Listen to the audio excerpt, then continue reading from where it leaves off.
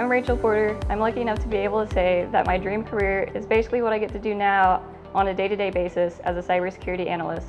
I get to help others through security awareness training and help to guide them into how they can protect their information better online. I also get to be part of the incident response team, which can include mitigating malware and phishing campaigns. I also get to lead the threat intelligence movement, which includes me trying to look for indicators of compromise throughout the network every day.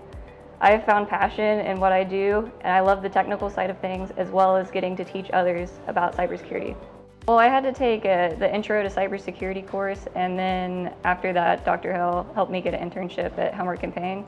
And since then, I've just worked there consistently as a cybersecurity intern, and then more recently as an analyst. The education is fantastic, and there's no denying that. We learn to ask why, not just how.